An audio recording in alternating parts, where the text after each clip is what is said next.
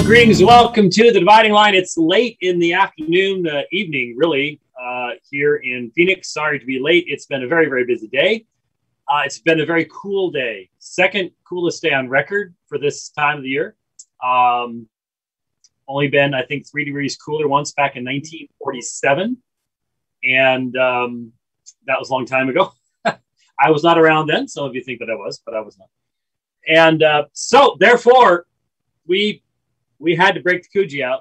And it's a new one, never been seen before. So breaking in the fall weather in style with our Kuji. And we're doing things differently. You may notice the camera is a little bit different. Rich isn't here. Rich is someplace else. I can't tell you where he is. He may be in a gulag someplace. They may have gotten him first. I don't know. I might be in a gulag someplace. There might be a guy over there with a gun telling me what to say. Not really. But this is actually how I've been doing a lot of programs recently here in the studio, and doing it electronically using a camera it's actually a camera sitting on a camera. So it's pretty much the same camera angle that we're used to, but not quite. So anyways, we're doing it differently just for this program because I definitely wanted to get a program in today. It's going to be an incredibly busy week. I was a day late getting home. We have to have that flexibility. If you know, I have to judge what's safe. I also have to look at weather, and we had some fronts move through. And since I'm going west and fronts go east, that means wind right in your face. And when you're pulling a fifth wheel, at least my unit is somewhat aerodynamic. So when it's a headwind, okay, yeah, it still slows me down a lot. I was down to 8 miles to the gallon for a while, and going uphill a little bit as well as you're going up over the Continental Divide. But then some of the wind was crosswind, and boy, that can be fun. My unit does really well in wind. It's fifth wheel. That's why we got a fifth wheel. Thank you again, Derek Melton, for giving us that advice during the formative period of our decisions about these things, and explaining why fifth wheel is more aerodynamic and easier to control and handles wind better and all this stuff. Long story short, I'm starting to get to know, especially the KOA campgrounds. I like KOA. The folks have always been really nice, almost always very nice, and easy in, easy out. You know what to expect. I like that. I'm sure there are fancier places. I don't need fancier places, especially I'm just staying the night. I just need a place, pull in, hook up, and I can do that real fast now. In fact, Rich will have to testify. I can't show you the picture. That would be inappropriate. But Rich will have to testify that just a matter of hours ago, I parked our unit back in our storage area. And the people, up until this point in time, in fact, I think the first time we parked there was nobody on either side of us at all. And every time there's at least been one side open. This first time, 2 big old honking units were in both the slots next to us, and these are not very wide. And if you know anything about the RV life, it's backing that baby up that is the challenge. It's very difficult to see, and you have to do everything backwards. Well, not everything backwards. That's the problem. You start out backwards and then sort of have to shift. And anyways, and I'm doing this alone. So Rich will have to testify. I sent him a picture, and yeah, it was, we got her in there. Not fast, but we got her in there. And that's the important part. Anyway, so long story short, I've already lost a day this week. And so we're sort of rushing to get to this. And there's just so many things that we want to comment about and want to be an encouragement to everybody about, especially as we're hearing all sorts of things about possible problems in the very near future. One thing is for certain. I hope you enjoyed 2019. I did. And I know, looking back, that was probably the last bastion of normalcy, freedom, prosperity, at least in our generation, for this country. I know I could see some scenarios where we draw back from the brink, where we recognize the utter foolishness of communism, socialism, and all of its associated isms, and we draw back and learn our lesson. I just don't see that happening right now. I see all sorts of people yelling and screaming about it, but what I don't see is a recognition of the worldview issues that would be required for the society as a whole to recognize where we went wrong.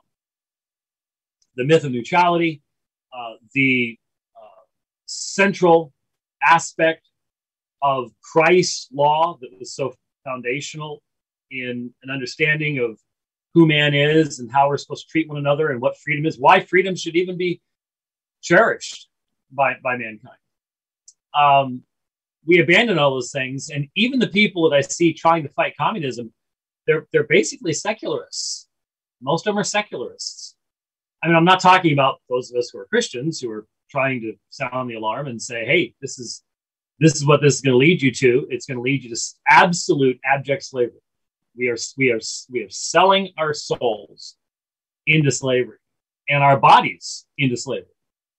When there's somebody else that controls everything, what you can think, what you can say, what you can wear, what you can eat, where you can go, who you can associate with. When there's someone, when that's going on, you've become a slave. That's where we're headed. It's slavery or freedom, one of the two. The problem is liberty and freedom requires responsibility and requires a worldview that is sufficient to bear up the responsibility, and that just simply is not what I'm seeing. For example, everything going on right now with the people protesting the abortion law and all the associated aspects of it. What you will not hear, even from Christians, sadly, and I listen to a lot of people talking about it, is the discussion of the reality of adultery and fornication. It's a given in our society that you have the right to have sexual pleasure outside of marriage and without the benefit of marriage, and sexual pleasure just simply for the sake of that, rather than for the building up of the marriage and the relationship inherent thereto. And so once that's a given, we can sit there and talk about, hey, look at the ultrasounds. That's a human being. You were once one of those. All those things are true. But the other side is just simply going to say, well, you can't force people to carry a pregnancy. Well, but that person freely chose that activity that led to that pregnancy. Well, what about rape? Well, that is another issue that likewise is very important because it speaks of the sinfulness of the act, the sacredness of the act that rape destroys and violates. Again, it all goes back to worldview. But I hear no one simply saying, well, the issue here is the promiscuity and the utilization of abortion as a birth control methodology. They just don't even want to talk about it. They don't want to talk about sanctity of life issues in regards to the sanctity of sexual behavior between a man and woman in marriage. They just don't want to go there. And without that, you're putting Band-Aids on gushing wounds. And that's not going to accomplish anything in the long run. And this culture has numerous gushing wounds, and it's going to bleed out a whole lot faster than I think any of us ever thought that could. And we want to be very, very clear to tell people why.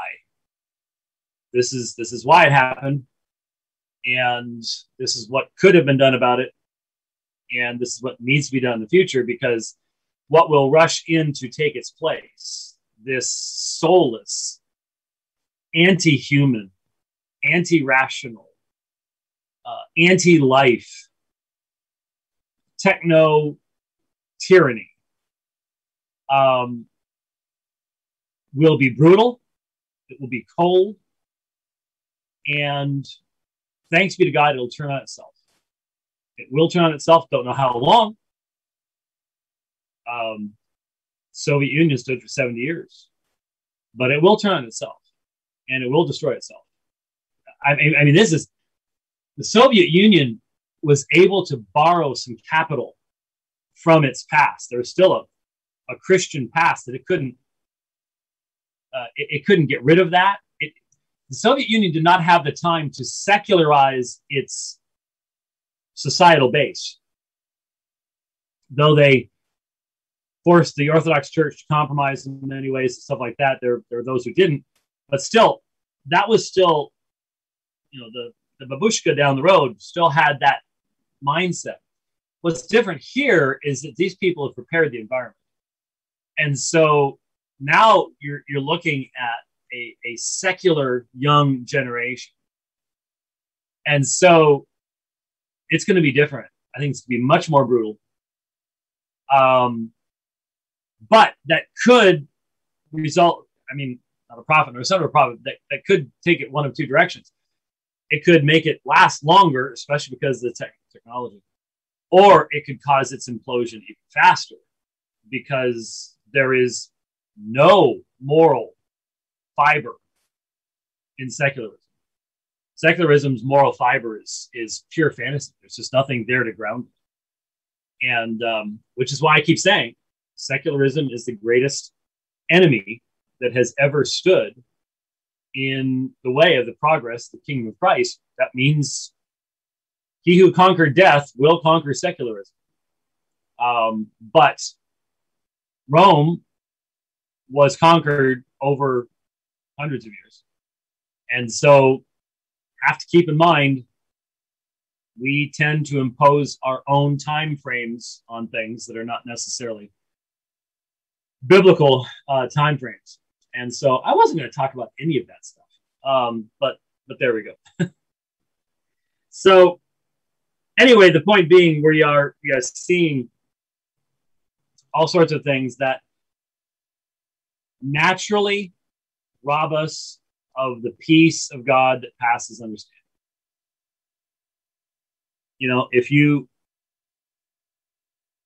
We can't help right now in your church. Rich said he was talking to somebody today called the ministry. We are talking to people who are greatly fearful, and not in a cowardly sense, just simply going, I'm going to lose my job. I'm going to lose my benefits. I'm going to lose my health insurance. I'm going to be treated as a non-human for refusing to do what a tyrannical government authority is demanding that I do. Because I know that I'm not going to stop. I know if I take that first step, there's going to be a second, third, fourth, fifth. And once you take the first step, you can't really go back and say, I shouldn't have done that. Oh, sorry, you're already in the path. Here you go. And it's just worse and worse and worse. It doesn't get better and better. And anybody who thinks that these tyrants, once they've tasted of power, are going to go, well, that's far enough. That's good enough. We're gonna go back to the freedom thing now, and let's do. Just read history, and you will recognize the premiers in Australia and Trudeau in Canada and all the rest of these people. They're nothing but tin horn tyrants.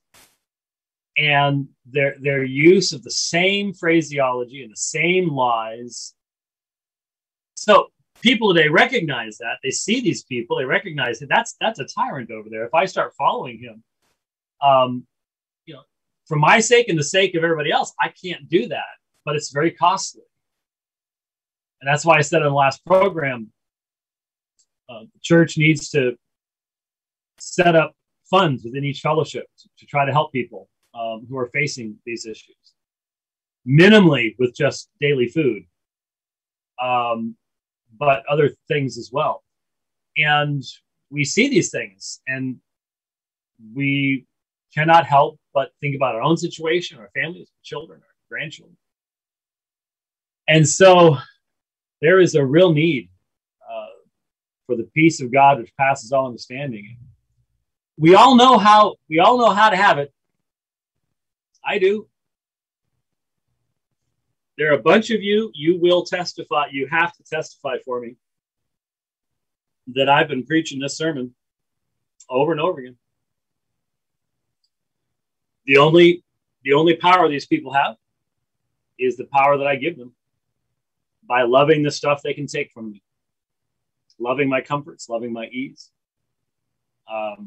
loving the things of this world. It's the only power they have. I know that. And I think we all know that deep down in our hearts. And so we need to pray that God would increase our love for him and his truth and purge us of self-love and love of the things of this world, because that's the only way we're going to stand firm. So anyway, that's it's going to be a completely different holiday season. We're going to look back, if not this year, the next year, the year after that, we're going to look back on times of plenty. I think most of people my age are going to have the experience of going, remember when you could go to a store and there were freezers full of big, huge turkeys that you could buy for a relatively small amount of money? I think the day will come when we will go, remember that? Because it won't be that way. Socialism never has full freezers full of turkeys. Only, well, for the elite, but the rest of the people who work for the elite, because that's what socialism is, they don't get to see it. They don't get that kind of stuff. And I think there's gonna be a lot of sitting around going, remember back in 2019 when we could do this and we could do that? And man, they really got us, didn't they? They snuck up on us, and boom. And how foolish we were. I think it's going to happen. I think we're going to look back at it. So anyway, I've just looked over. I follow the Grand Canyon National Park Service on Twitter, and they posted some pictures. It snowed. This was an early season. I mean, it was, we've had many Christmases, much warmer than today. And it snowed, and there were some beautiful pictures of snow on the rim of the Grand Canyon and stuff like that. If you never get a chance to do that, if you get a chance to do that, do it. I haven't seen the canyon with my own two eyes, at least on the rim, since 1985. I've flown over it a few times, but so what happens when you live in a state that has that kind of stuff. We all know how that works, but I won't get into that right now. I saw a tweet this morning, and so I wanted to discuss it from Soteriology 101. I guess something happened while I was on the road. Rich told me a little bit about it in a text message, but somebody did something with URLs or something and directed them over to us, and I guess we got accused of doing it. And it's like, what are you talking about? Anyway. And so there were two tweets, and I just want to use this as an illustration once again of the difference between God-centeredness and man-centeredness in your understanding of grace. This was the issue of the Reformation. Okay, I saw R. Scott Clark. I think he was responding either to Owen Strand or to Jeffrey Johnson. I think it was Owen. And I think Owen was talking about the G3 movement, and he used the term reform. And we all know R. Scott Clark seemingly feels that he has the the ability to copyright the term reform.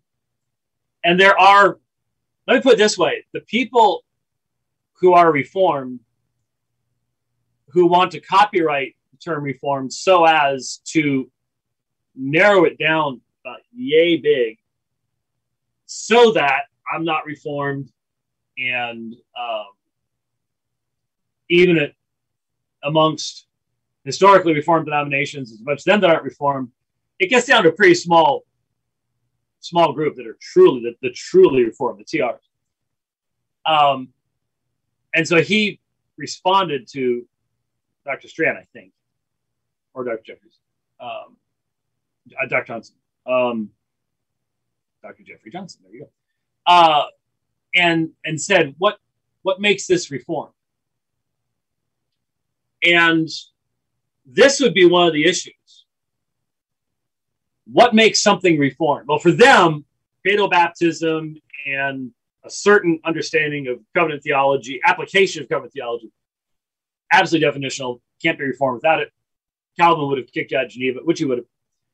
But this morning I was listening to someone talking about a female Presbyterian minister who's writing a book about the moral good of abortion.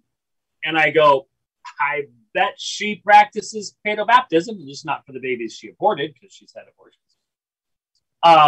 But I bet she practices paedo-baptism. Who's more reformed, me or her? Well, by a long shot. But it depends on how you define reform. Dr. Clark has actually helped me over the years because of his narrowness as to what is reform, to really focus in on what the heart of being reformed is. And again, the people who want to do that, if you don't want me in your club, I don't want to be in your club either. Fine. You all go do your thing. I've pretty much discovered that you all end up in these little enclaves out there and no one's really paying attention to what you're doing anyway. So you all, that's fine. We're good. When I consider what defines being reformed, it would be not only the five solas, especially sola Deo Gloria, but it would be God-centeredness in all aspects of theology, and especially in light of human rebellion in soteriology. There are many who want to use elevated language of God-centeredness in salvific areas, but then redefine everything. Norman Geisler, great example in his book, which I wrote a book in response to many, many years ago, constantly redefining terms, wanting to borrow reformed terminology and then gut it of any meaning so that it all still boils down to a man-controlled, man-centered system. And so I really think that when we look at the issues with provisionism,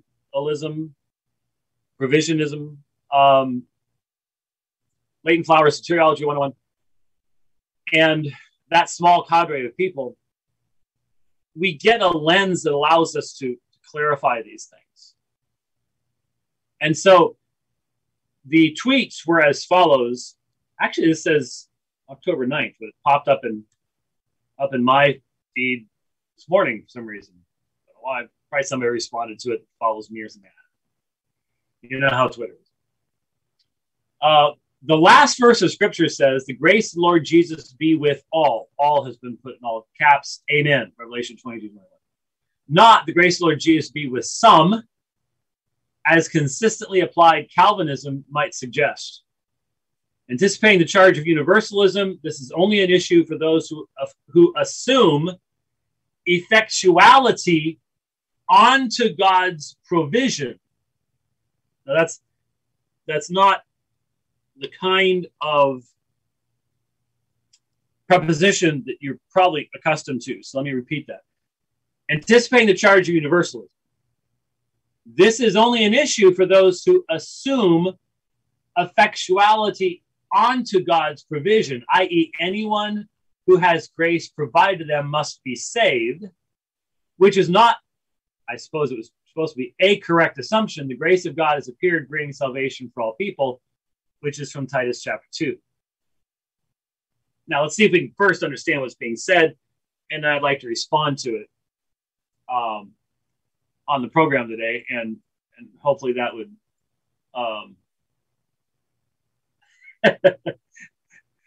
yeah. Oh, where'd it go? Oh, there it is. Sorry. Be careful what you click on.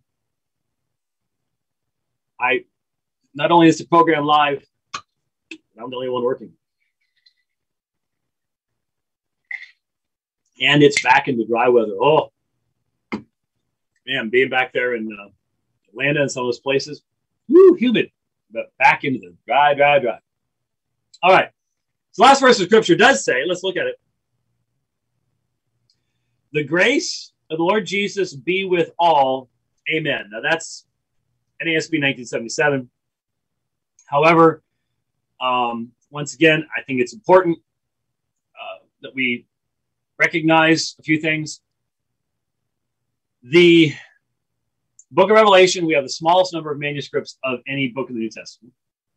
I've mentioned that many times in my lectures over the years.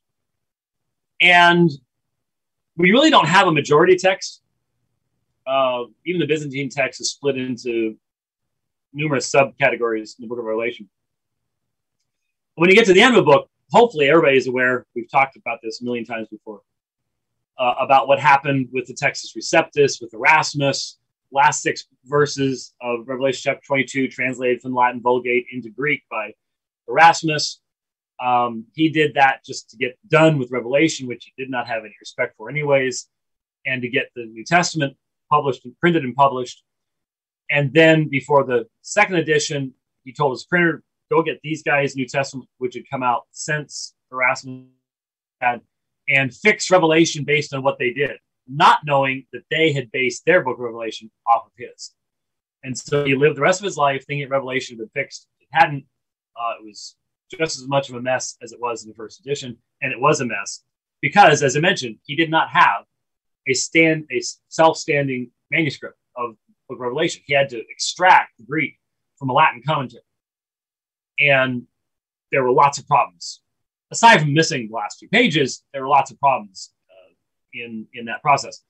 So what all that means is, if you look at the word all in Revelation 22, it's Heikaras tu koriou Jesu meta ponton is the simplest reading, but there are a number of variants, including in verse 21, you have with all of the saints. That's the reading of Sinaiticus, interestingly enough. Then, so be with the saints, I'm sorry, is the first reading. All of the saints, with one possibility of all of his saints. That's it's manuscript 2030 and a couple Syriac versions. And all of us is another. And then the short text is found in Alexandrinus, which Alexandrinus is often taken as the primary text in Revelation. But the point is, there are some other interesting readings here, including with all of the saints, all of his saints, and all of us. Those are the other readings. And with all is simply the reading of Alexandrinus and the Vulgate. All these other manuscripts have extensions at that point, which is not unusual in conclusions and so on and so forth. It'll be interesting to see what the CBGM is going to struggle with Revelation, partly because even if they do an exhaustive collation, which they should be able to do because you've got people who've done exhaustive collations in the past, and there hasn't been that many manuscripts found since then. It'll be interesting to see what they do with it. I'm wondering if Revelation will be the last.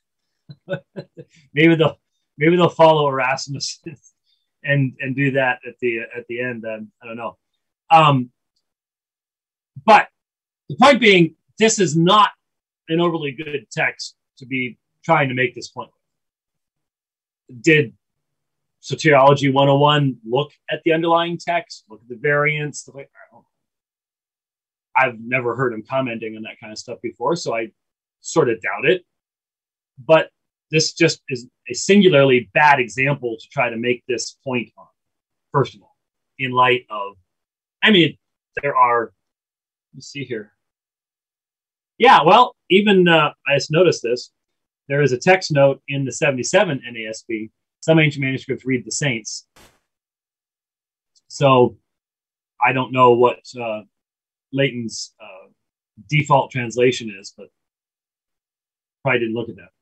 So then it says, not the grace Lord Jesus be with some. Now, the question here has to do with, first of all, this is a epilogue. It is a closing statement. It is not meant to be, trying to turn this into some kind of a dissertation on the extent of grace or nature of grace is, again, indicative, I think, of a really poorly chosen text to try to do that type of thing. But notice the assumption, and this assumption is played out in the second tweet. What grace are we talking about? Reformed theology recognizes multiple kinds of grace, just as we recognize multiple kinds of divine love. And so you've got restraining grace, you've got empowering grace, you've got redemptive grace. Grace actually brings salvation. And so the idea behind this is that there's only one kind of grace, and there's no such thing as an effective grace that actually brings salvation. And that's pretty much what the second tweet says, anticipating the charge of universalism. So in other words, if someone were to say, you believe everyone's going to be saved. No, I know he doesn't believe everyone's going to be saved. I would not make that charge. Instead, he affirms what I think is much greater issue. And this was the issue of the Reformation. This is why Leighton Flowers is not on the Reformers' side of the Reformation. He is on the Roman Catholic side of the Reformation. There's no question about that. Hopefully, even he would admit that. Even he would admit that on this issue, he is on Rome's side. He's on Erasmus' side against Luther. He is with Sadoleto against Calvin. Hopefully he'd admit that he's against Zwingli. He's against the Reformers. Because of what he says, this is only an issue for those who, and this is such odd language and terminology, assume effectuality onto God's provision.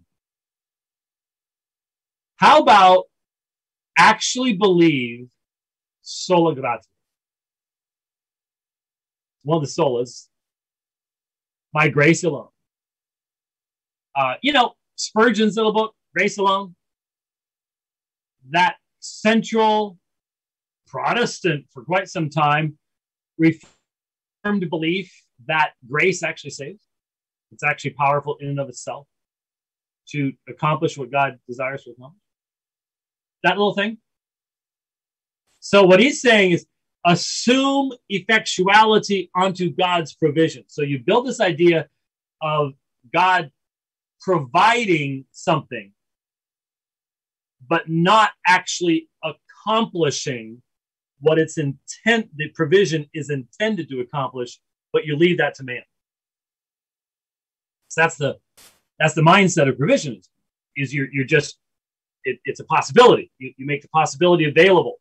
Again, this was the difference between Rome and its sacramental system. God's put the grace out there. You work the sacramental system, you get it. Trace meets, do the sacraments. Leighton's a good Romanist along those lines. Just doesn't have a pope.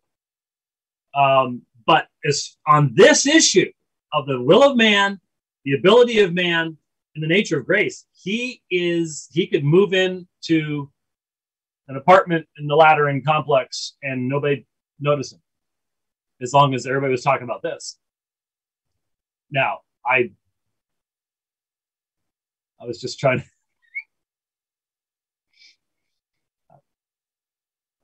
to think of what Leighton would look like, like a cardinal's robe, something like that. And it was funny because probably by the end of this program, there will be a meme out there with Leighton in a Cardinals outfit. Anyway, he'd fit in. This was the dividing line. And so he says, i.e., anyone who has grace provided to them must be saved. So notice how all of this, instead of looking upward and going, what is the intention of God's grace? God is the source of it. It's the expression of his power. It's divine expression of power. And the reason this language is so stilted is because to try to turn that into something that's totally controlled by man is not easy to do. So you assume effectuality onto God's provision means God actually accomplishes what he intends to accomplish. And we can't assume that, despite the fact that the Bible says it. And anyone who has grace provided them must be saved. So now you have this idea of grace that either tries and fails, or grace that's just given with no particular purpose. It's just thrown out there like, peanut butter grace. What he's trying to avoid is efficacious grace, redemptive grace. For by grace you have been saved. That grace. The grace that we need, the grace that we sing about. Sola Gratia, all that stuff. Well, we don't want that. We don't want that. This is where the dividing line is. It's so clear. And I think it's clearest here because Leighton probably wasn't even thinking about anything other than expressing positively his belief system. That's what makes it so clear. But he does at least try. We should acknowledge he does try, but fail badly. And it gives us an opportunity to point this out. I keep telling the one thing I wish the Accordance did was take input in that little teeny tiny box. Make the box bigger, folks. Make the box bigger. Easier to see. He tries to substantiate this in Titus chapter 2. Titus chapter 2. If you want fuller discussions of these things, I've preached a number of sermons on Titus 2. I remember very clearly doing so on a Sunday night at PRBC, so it's on sermon audio someplace. But briefly, what he says is, which is not a correct assumption. The grace of God has appeared, bringing salvation for all people. He is quoting from Titus chapter 2. Here's what it says. For the grace of God has appeared, bringing salvation to all men, instructing us to deny ungodliness and worldly desires and live sensibly, righteously, and godly in the present age, looking for the blessed hope and the appearing of the glory of our great God and Savior, Christ Jesus, who gave himself for us, that he might redeem us from every lawless deed and purify for himself a people for his own possession, zealous for good deeds. Now, tremendous text, well worth more time than we have. As I said, if you want to pursue this, I would mention that we have done that a number of times. But just a few key issues here. For the grace of God has appeared, bringing salvation to all men. Leighton is understanding to be, well, that means since all men will not be saved individually, then the grace of God is not all that is needed for salvation. That's the argument. That's what happens when you read just the first quarter of a sentence. Because this isn't some peanut butter grace that provides a general salvation based upon man's free will. What kind of grace is it? It's saving grace. Why? Because look at verse 12. Verse 12 begins with a participle. And the participle has as its referent the grace of God. And what does that grace of God do? It's paiousa hemos. It's a teaching grace. It actually does accomplish what God intends it to accomplish. It teaches us. Well, what does it teach us? It teaches us to deny ungodliness. Now, how could that possibly be? How could grace teach you to deny ungodliness? Well, because people tend to have very sub-biblical views of grace. The grace that saves and redeems is the same grace that sanctifies and makes holy. And so the grace of God that has appeared brings salvation to all men. Who are these men to whom this grace has come? Those who have been taught to deny ungodliness. To deny the cosmikos epithumios. Cosmikos, world, cosmopolitan, cosmikos, worldly epithumios, almost always negative desires and wants. So the negative aspect, this grace that has appeared is a teaching grace. And so in whose lives does God wish to instruct them to deny ungodliness and worldly desires? What is that? That is sanctification. So the unsaved person, the unregenerate person, the non-choice meat, I guess, are they taught to deny ungodliness and worldly desires? How can they even be taught? They have no ears to hear. They're spiritually dead. Oh, well, not really from their perspective, I guess, no. But this is sanctification. So are the unsaved sanctified by the grace of God? But then on the positive side, this grace teaches us to live sophronos, sensibly, in a self-disciplined manner. And righteous. And in a godly fashion in this present age. So this is clearly referring to people who have been delivered out of the power of this present age. And who's that? Well, we know what the Apostle Paul says about that. Look at Colossians chapter 1. We've been transferred out of the kingdom of darkness and the kingdom of light. So this is grace that teaches us holiness. Now, I think that's beautiful because saving grace is a part of God's purpose in forming the elect in the image of Christ. And that's what is then said. Looking for the blessed hope and the appearing of the glory of our great God and Savior, Christ Jesus. That's the Granville Sharp construction. God and Savior are both in reference to Jesus, despite what some King James onlyists try to say to get around the reference to the deity of Christ here and rescue the King James Version of the Bible. And then in description of Christ Jesus, who gave himself for us. That's substitutionary atonement. And here's the us. Who's the us? We're the ones who are instructed by the grace of God. So the Pasen anthropos is all men to whom the grace of God comes.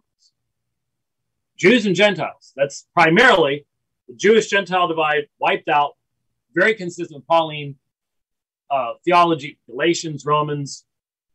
No need to explain it here. He's writing to Titus. Titus knows what the message of the gospel is. But very consistent with Paul's position. But then Titus 2:14 is not consistent with Leighton Flower's position.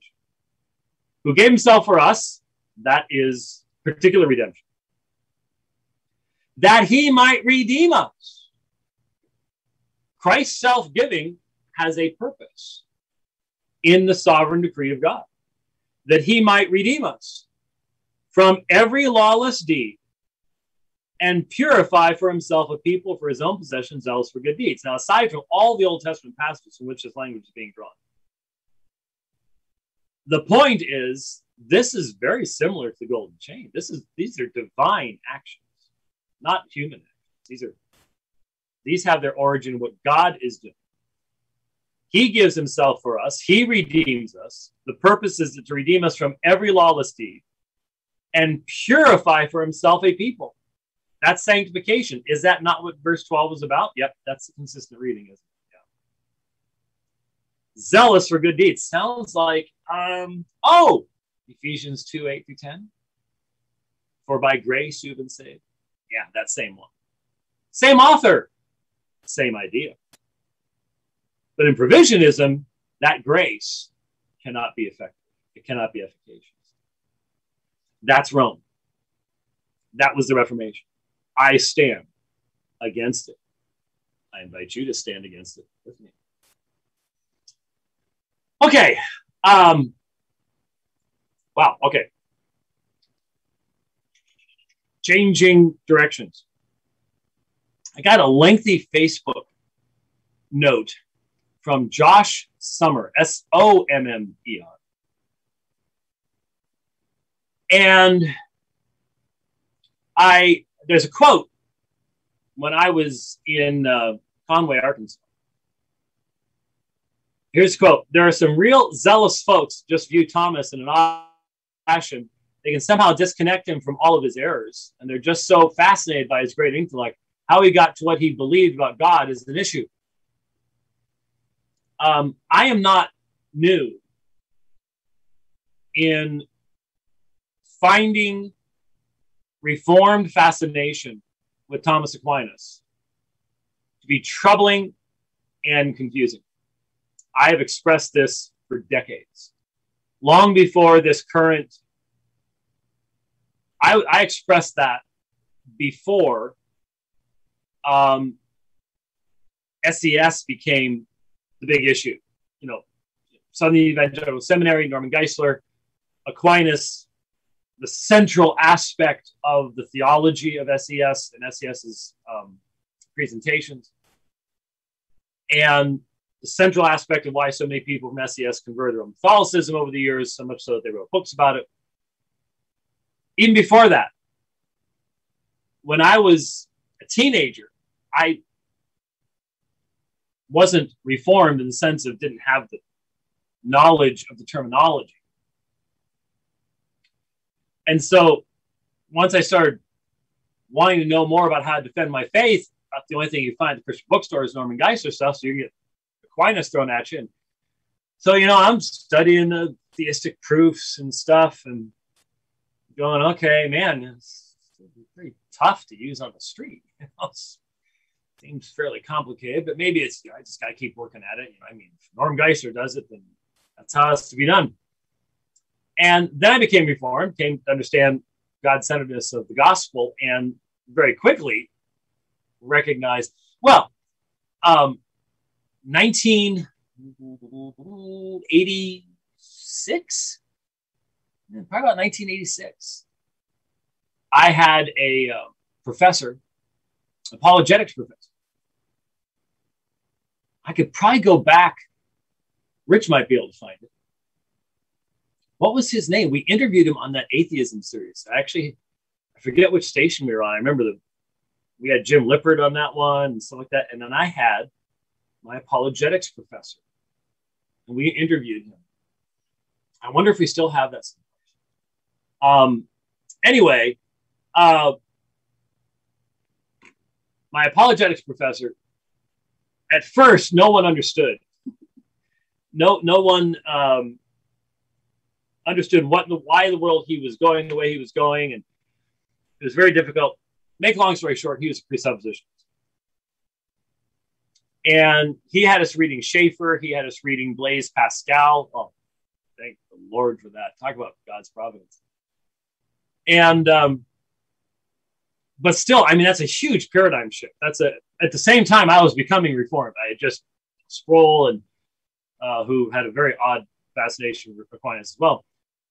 But one day in class, this professor made the following statement. He was talking about the theistic proofs. And he said, Thomas proved the wrong God.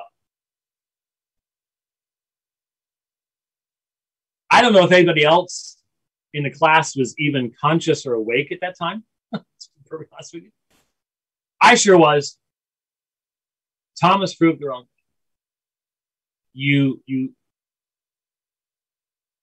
You can't, the reasoning process is backwards. And that's what all of a sudden I was like, had to start thinking this through, had to struggle with. So this is nothing new. So that was 86. So this is not something that's new for me. What 35 years ago? It's not something new for me at all.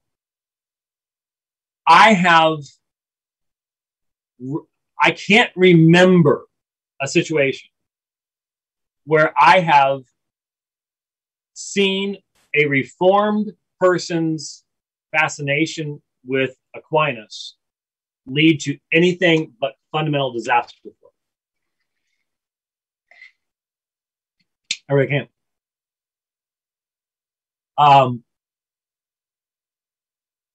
I've always seen it.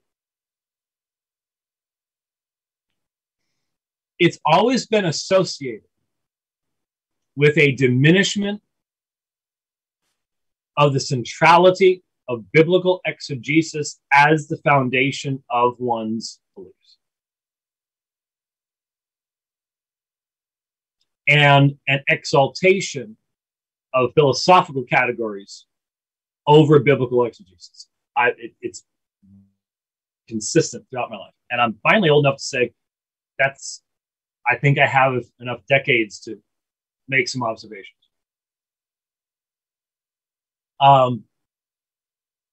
That's been my experience with folks from SES. And I'm seeing that coming into the Reformed camp. And I don't see that the results are good. So I made this comment, and Josh Summer wrote a comment on Facebook. And I wanted to read it. Even though for some reason the font looks ridiculously small. We will do our best. There are several factors leading to a revival of classical metaphysics and classical Christian theism, often non-technically called Thomism. Now, by the way, that is the terminology being used. I do not grant this because, I mean, that's making a claim in and of itself. This is classical Christian theism. We get to define that. Okay. If you say so, I personally reject that language. The least of which you'll be surprised to know is an actual ressourcement of Thomas. Richard Mueller, James Dolezal, the fallout from the Arbica debate on impassibility, and the continued ressourcement of post-Reformed source material, as is preeminently presented by Mueller, but also in the readers produced by men like Samuel Renningham, have all played major roles in the rekindling of the capitalized great tradition featuring Craig Carter, which no doubt contextualized and enabled the Reformation and its post-Reformation posterity to do precisely what they did. Let me stop for a minute. No one is denying that Aquinas and his work was vitally important in the definition of the pre-Reformation period, and hence had influence upon all the reformers. Nobody denies that. All of scholasticism did. But there was also a great deal of pushback against scholasticism by the reformers, and especially an appropriate reigniting,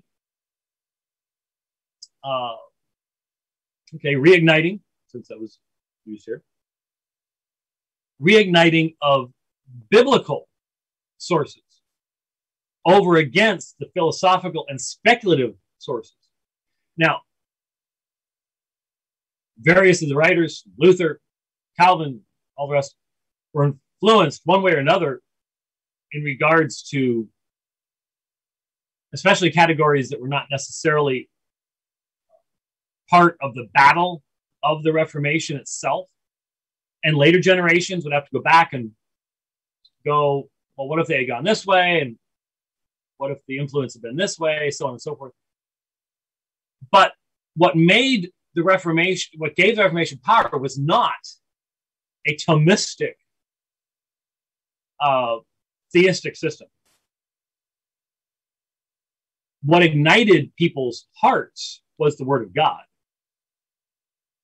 And Thomas fundamentally subjects the Word of God to philosophical categories that end up lowering the authority of the text and placing it under certain assumptions that come from other sources, Aristotle, whatever it might be. And that was why there was clearly a diminishment of focus upon Aquinas. You just, if you can read the Institutes and go, oh yeah, there's Calvin just giving us Aquinas over and over again. No, it's not. So I continue on. To answer your anecdotally, very few Reformed Thomists, if we can even call them that. I don't even. I see that as a self-contradictory phrase,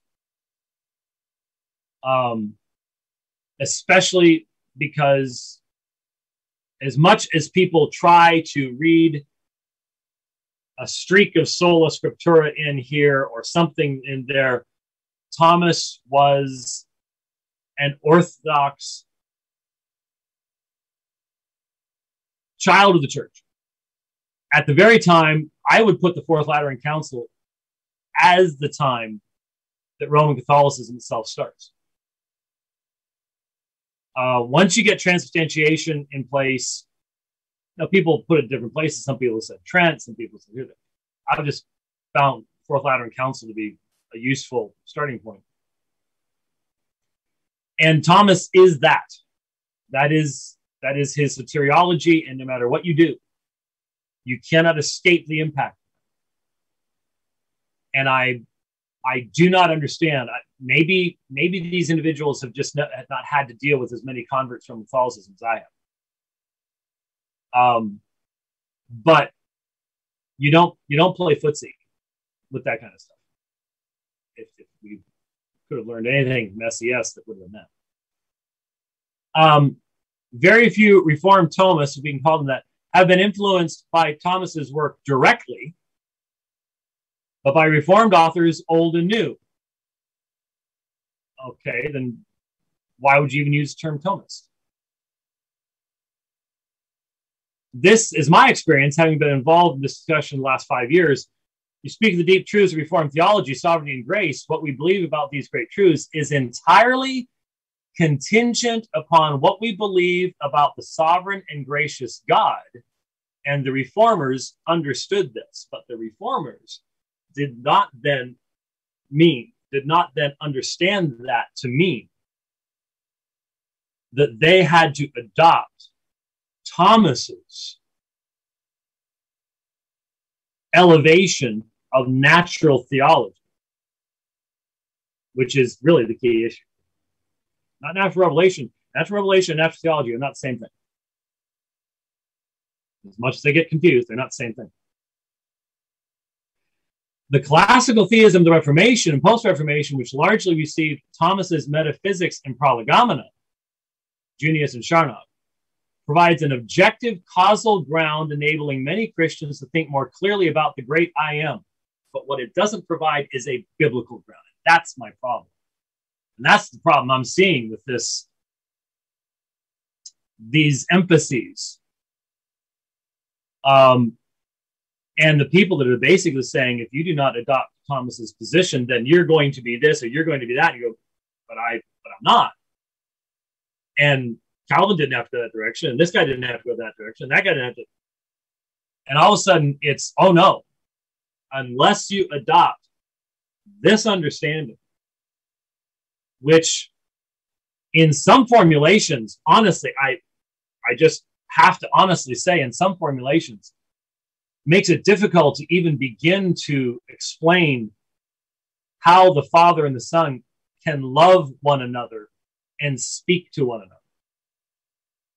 There are some formulations of Thomistic metaphysics to where the persons of the Trinity actually start sounding much less like persons, like the Son saying, glorify me with the Father, with the glory I had with you before the world was. And switching that over, honestly, to the Great Spirit emanating thoughts and then loving that thought and that kind of stuff. It's like,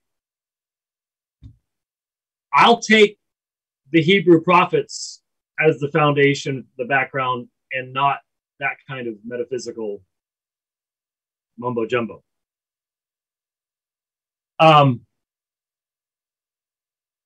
It also provides them with the needed firepower against our marvelously sick society, firepower nominalism, pseudo-fundamentalism, fideism, biblicism, and personalism cannot provide. I don't even know what to say to that. It's not Thomas that I'm hearing providing the strongest response to the collapse of Western society. I don't hear that at all.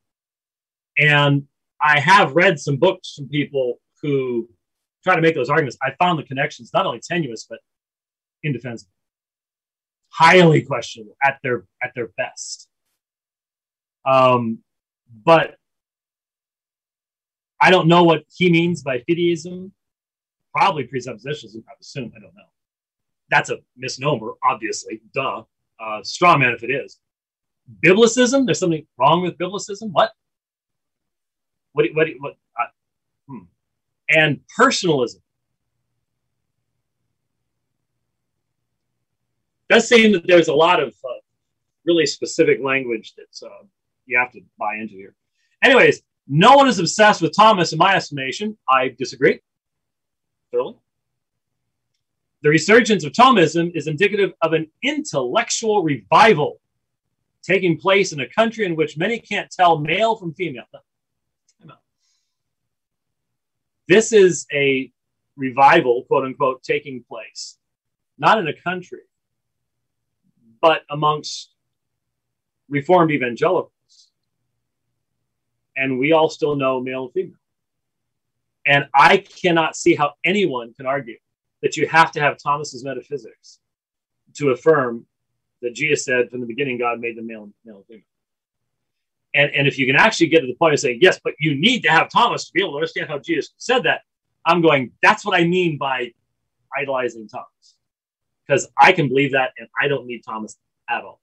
That was true. By the way, Matthew 19 was true long before Thomas came. And we did find it. Largely because of a bygone but gradual rejection of Thomas's metaphysics, which evidently is the foundation for everything. And books like Jeff's, this is Jeffrey Johnson's book, which I forgot to bring with me. Jefferson can't keep up. Why? Bombastic antics of its type will never satiate. Now, this line.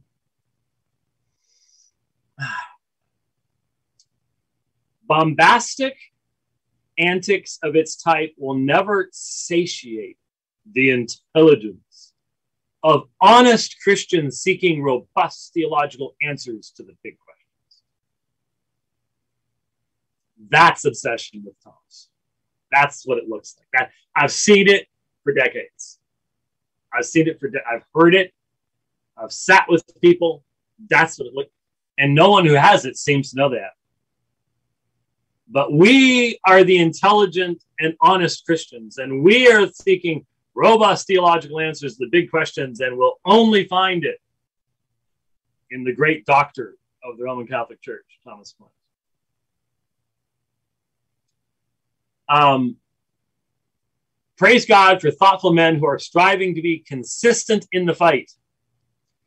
Rather than making hash of the divine essence, Johnson, Poythress, Strawn, et al.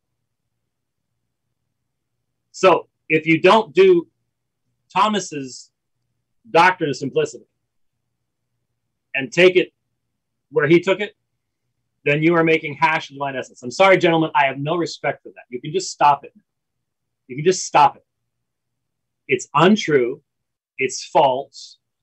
All you're doing is saying, well, from our perspective, inevitably you'd have to do this. And you've just gotten so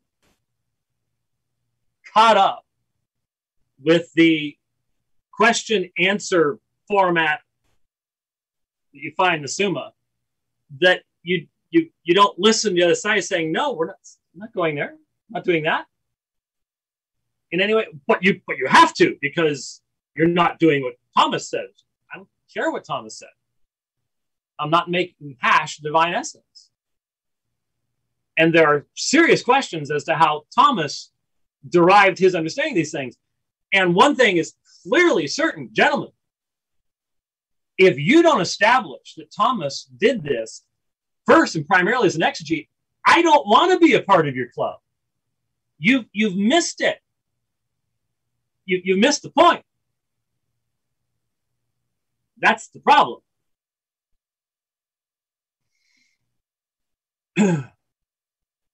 So Johnson, Poythress, Strand, et al. Whilst trying to fight sodomites and Marxists, thereby letting them in the back way. Why? How? Seriously? Thomas's metaphysics are what we need to be dealing with the LGBTQ movement and Marxism? Really? Okay. Letting them in by the back. I'd love to see how we're letting them in by the back. I'd like to see how that works. I really would. The men you appear to be chiding are trying to protect real congregations and raise godly, thoughtful children of the glory of God. Well, so are we. And I think you can do that without ever introducing the metaphysics of Thomas Aquinas, because we did that long before Thomas Aquinas came along. It's sort of necessary to be able to do. I hope to hear some more careful analysis from you in the future that takes much of what I said above about ressourcement in particular into consideration. You will fail to accurately characterize the landscape until you do your homework on this, because no one who disagrees with Thomas has ever done their homework. And I've heard that for decades. Decades. It's part of the, you get your card and it says, say this, and over and over. I'm confident to give you a track record. You will give the issue the weight the consideration demands, and will discover the serious errors in Johnson's book to be just that, serious errors. Well, you didn't find any amount for some reason. May God grant you the clarity of mind to proceed, and may he grant repentance. Repentance. Yeah, that's what, let me double check. Yeah, this sounds like you need to repent if you disagree with Thomistic metaphysics. Colin Strand, Jeffrey Johnson, and the others who have adopted a heterodox theology proper. You want obsession with Thomas? There it is. There's obsession with Thomas. To compare it with some other issues you've ably addressed in the past, this error produced by Johnson is worse than Molinism and continuationism combined. Semper Reformanda. Worse than Molinism. I'm sorry, that is absolutely beyond belief. It's beyond understanding. It's beyond comprehension. To question the sources that Thomas used, to question his exegesis, to question the role of the ultimate authority of Scripture in his theology, which he did not believe, is worse than Molinism. That is absurd. Absolutely absurd. Guys, you've got to get out into the real world. I guess I can see in seminaries someplace where you're not dealing with Muslims or Mormons or whatever. I guess I can see how this kind of tunnel vision can develop. But you guys got to get out some. And no. So, yeah, I wasn't going to go that long.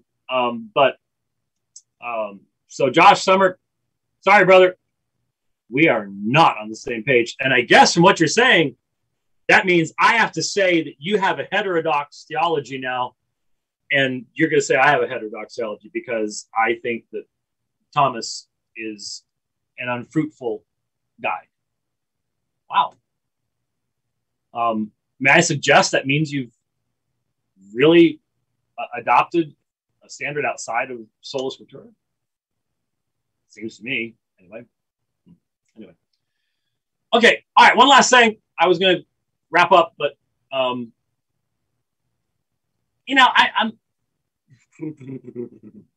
okay, let me mention two things real quickly that I want to try to get to on the next program. Maybe. And then people remind me. I need to be reminded because so much stuff happens and stuff falls out of the list and things. I listened to Ted Alexander's thing. It was Ted Alexander. Whole presentation. Evangelist, was it Evangelist Ted Alexander? I don't have it in front of me, so I'm just going off the top of my head. King James only guy that I would love to do a debate with, that I mentioned last time, where I played a set. I listened to all the rest of it. It was the most amazing conglomeration of what I would call Baptist historical mythology, and it is mythology. It's made up history. But I'm writing that more and more. Remember the debate that Nathan did? The guy who was debating, just making history up right and left. Just like, wild stuff. And even to the point of having the Montanists as early Baptists, as part of the people keeping the true manuscripts and stuff. And I'm like, Montanists? So, yeah, I see the problem is it just takes so long to take those files and time index them and stuff like that. But I'll try. It's just hard this week. And then I also listen. I get to listen to a lot of stuff when you're in the truck driving 4,000 miles. And I was requested to listen to a presentation. There was, I don't know, this is a month ago now. There was some guy, Protestant guy, who was saying, I'm starting to think that this perpetual virginity of Mary thing might have some validity to it. And someone linked a presentation was done on YouTube by a guy, I don't know if he's Catholic, Anglican, Episcopalian, who knows. But it really was a great example of how to turn historical evidence on its head.